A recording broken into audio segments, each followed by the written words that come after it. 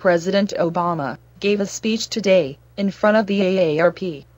It started earlier than posted, so a few moments were missing at the beginning. The streamer missed it as well. Sorry about that. Replace it with. Their plan replaces guaranteed Medicare benefits with a voucher that wouldn't keep up with costs. And when they tell you that their plan lets you keep your doctor, they're leaving out one thing, and that's the facts. A new study says that under their plan, if just 5% of seniors switch to private plans, 40% of doctors who currently take Medicare would stop accepting it. So think about that. Millions of seniors would be forced to change doctors. I don't consider this approach bold or particularly courageous. I just think it's a bad idea. No American should ever spend their golden years at the mercy of insurance companies. They should retire with the care and the dignity that they have earned. Now, we do have to reform and strengthen Medicare for the long haul, but we're going to do it by reducing the costs of care, not by asking seniors to pay thousands of dollars more while we're giving millionaires and billionaires a massive new tax cut. And when it comes to Social Security, we've got to keep the promise of Social Security by taking responsible steps to strengthen it, not by turning it over to Wall Street. Now, the last time the other side was in charge, my opponent's running mate wrote a bill that would have privatized Social Security. And after what happened on Wall Street just 4 years ago, does anybody actually think that's a good idea? Most seniors rely on Social Security for most of their income. It keeps 20 million Americans out of poverty each and every year. And while it's not the cause of today's deficits, we do need to strengthen the program for the coming decades. And that means folks on both sides need to come together around a balanced plan. My opponent claims that to pay for a new $5 trillion tax cut skewed towards the very top, he'd just close tax loopholes for the very wealthy. But independent experts say there's no way to do that without also cutting deductions that the middle class relies on. And that includes taxing things like Social Security benefits. And this could mean higher taxes for seniors on Social Security, including taxing benefits for seniors who make less than $32,000 a year for the first time ever. Nearly 30 million seniors could see their taxes go up by hundreds of dollars. So I want you all to know at AARP, I'm not going to let that happen. My plan calls for both parties to come together and take responsible steps to preserve Social Security for the long run. And we'll do it in a way that ensures a lifetime of hard work is rewarded with dignity and security for generations to come. So you guys have a big choice in this election, and these are the paths, the two paths our country can take. We can spend trillions of dollars on tax cuts targeted towards the wealthiest Americans, which could result in cuts to benefits that you've worked a lifetime to earn. Or we can take a balanced approach to invest in the middle class and strengthen Medicare and Social Security for you and your children and your grandchildren. That's the choice in this election. And that's why I'm asking for your vote. So thanks so much, AARP, for having me. And with that, Jane, I'm ready to take some questions.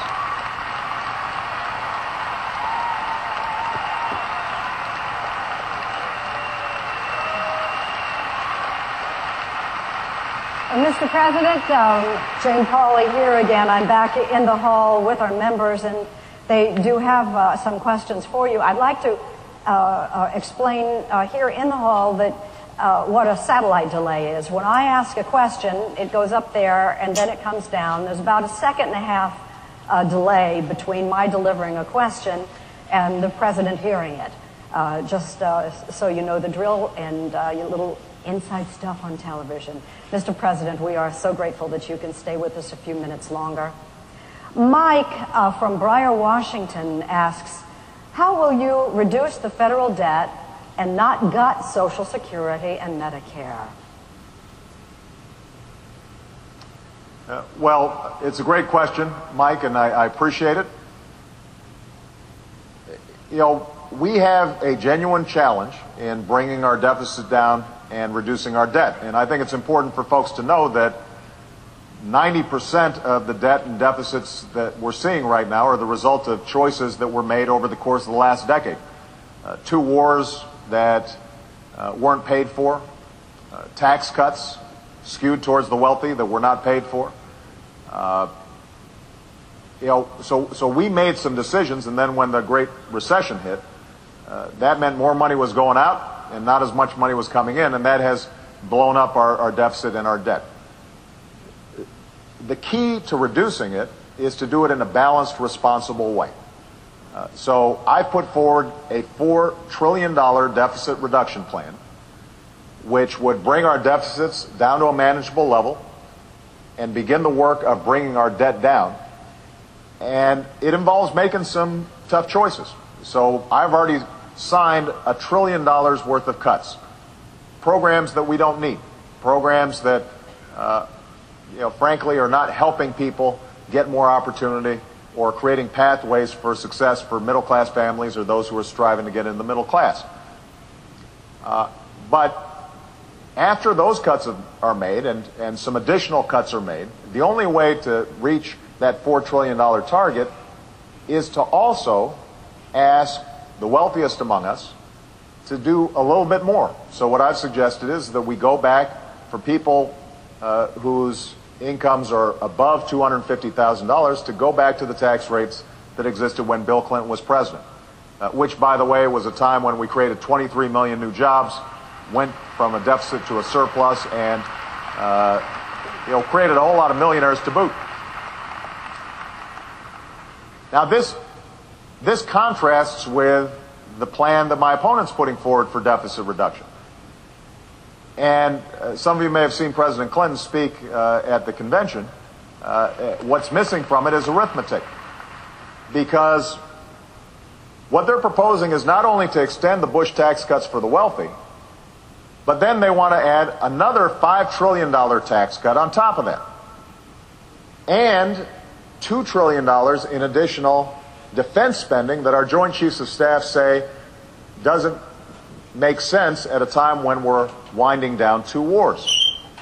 So before they even start digging us out of the hole that we're in, they've just added the hole with $7 trillion in additional spending on tax cuts or on defense. Now, they haven't explained how they would pay for that, but independent analysts who have looked at it have said the only way you pay for this is not only to gut investments in education, in basic research that can help find cures for cancer or Alzheimer's, to not invest in our infrastructure, but it also means that you're going to have to impose a higher tax burden on middle-class families, up to $2,000 a year for families with children. And as I mentioned in my opening remarks, if you're looking at figuring out how to pay for that $5 trillion tax cut, part of what you'd also start looking at is taxing Social Security benefits or turning Medicare into a voucher program. And that is not the right approach to take. My attitude is that if we're going to work together to bring down our deficit, everybody's got to do their fair share. Everybody's got to do their part. And for us to have new tax cuts for millionaires and billionaires to pay for cuts in Social Security or Medicare or education is just not the right way to go. Mr. President, from Washington, D.C., Paulette asks a question. She says, if one makes $106 a year or less, they pay Social Security taxes on 100% of their income. A millionaire pays 10% or less. Will you try to get the cap removed for Social Security taxes? I do think that looking at changing the cap is an important aspect of putting Social Security on a more stable footing. And what I've said is that I'm willing to work with Republicans and examine all their ideas, but what I'm not going to do, as a matter of principle, is to slash benefits or privatize Social Security and suddenly turn it over to Wall Street, because we saw what can happen back in 2008, 2009 when the stock market crashed, and we're still recovering from that. Mr. President, James from Derry, Pennsylvania says, I haven't heard you say much about out-of-control prescription drug costs facing those of us retired and living on fixed incomes. What are your plans to bring down these costs? Well, the good news is I'm not just talking about it. We've actually done something about it.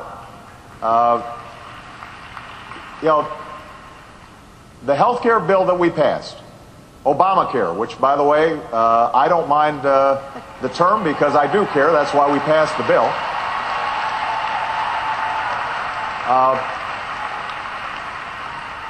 One of the things that we did was to begin closing the notorious donut hole that so many seniors suffer from. So, starting this year already, what we're seeing is a 50% discount for seniors who are in the donut hole. Each year, they're going to get additional discounts until the donut hole is completely closed. That's already saving millions of seniors around the country an average of $600 to $650 a year. That's on top, by the way, of the preventive care that is now provided without additional charge under Medicare as a consequence of what we did with Obamacare. And there's more that we can do on prescription drugs. One of the things that I've proposed in my budget is that Medicare recipients should get some of the same deep discounts that Medicaid receives. That would save additional billions of dollars for seniors.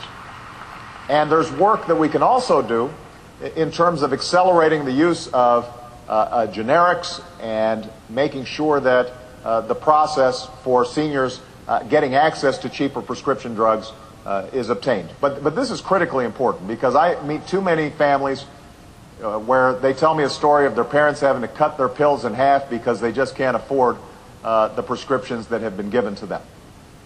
Mr. President, a question for you from Hawaii, from Richard. What would you do to guarantee the future of Medicare? Well, again, it turns out that contrary to what you've heard and what you may hear from subsequent speakers, Obamacare actually strengthened Medicare. So what we did was extend the Medicare Trust Fund by 8 years. In addition, we dealt with prescription drugs in a way that is helping seniors now and in the future. The preventive care that we're doing is going to ensure that seniors stay healthier, which reduces costs. And one thing that I want to point out is when you hear this notion of that we somehow took $716 billion, robbed it from Medicare beneficiaries and seniors, I want you to know that is simply not true. What we did was we went after waste and fraud and overcharging by insurance companies, for example. Those savings do come out to $716. And those savings are part of what allows us to close the donut hole, provide the preventive care, and is actually going to extend the life of Medicare over the long term. It also, by the way, helps to reduce the increase in the premiums that seniors pay under Medicare. And that points to what we need to do with Medicare generally. What we need to do is to go after the waste, the fraud, and reduce health care costs overall.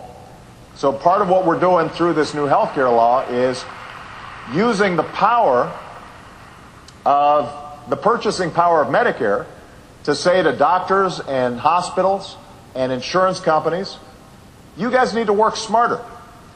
Instead of having 5 different tests that you're charging us for, do one test and then email it to everybody. Instead of having all kinds of administrative costs and paperwork,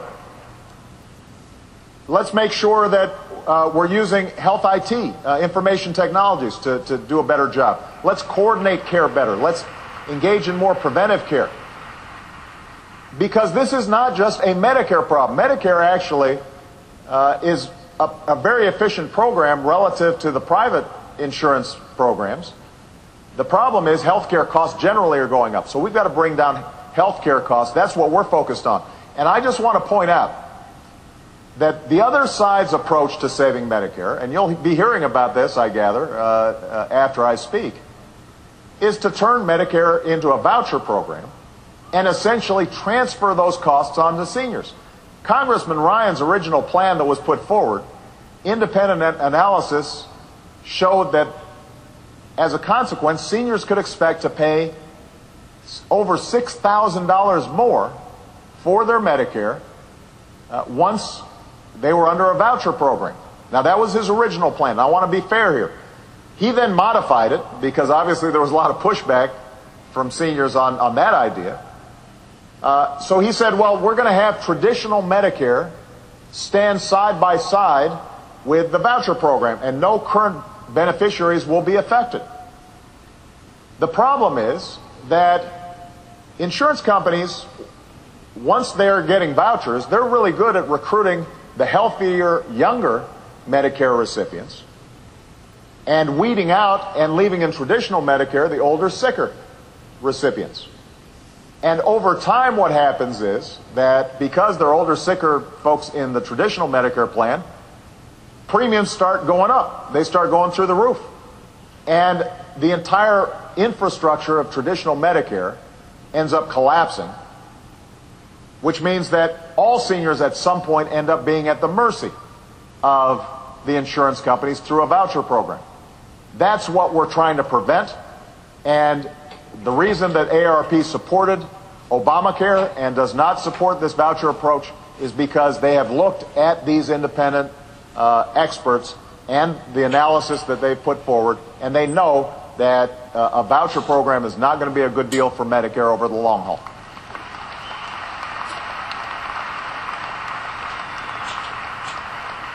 Mr. President, from Sandwich, Massachusetts, Kathy has the following question for you. What would your administration do to make sure age discrimination laws are enforced so we have an even playing field to get a job? Well, you know, this is a great question, and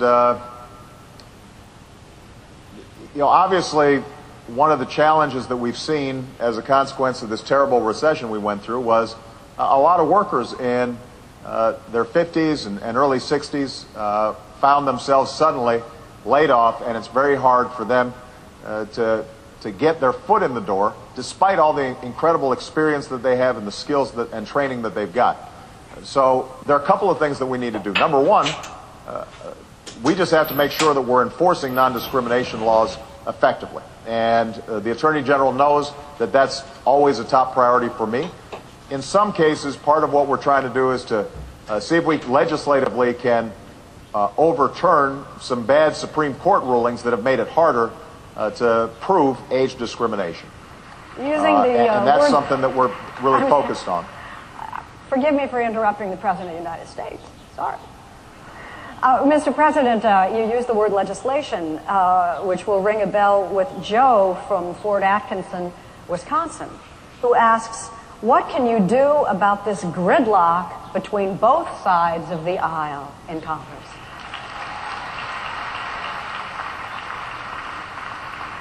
Well, Jane, let me just say this.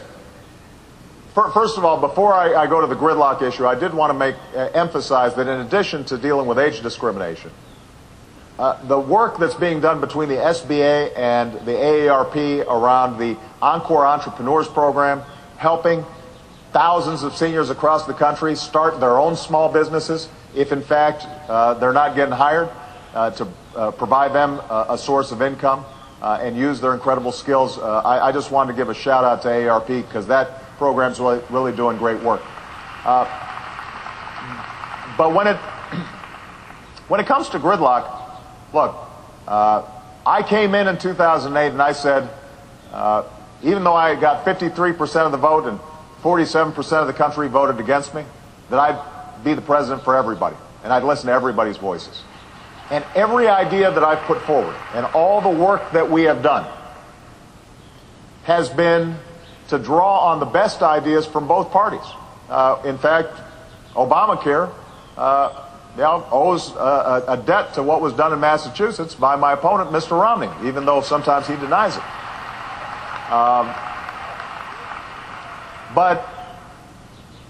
So I am always going to be looking to find common ground and solve problems for the American people. The one thing I won't do, though, is to go along with bad ideas that are not helping the middle class, not helping people who have worked hard all their lives, not helping to provide ladders of opportunity to people who are still looking to succeed in this great country of ours.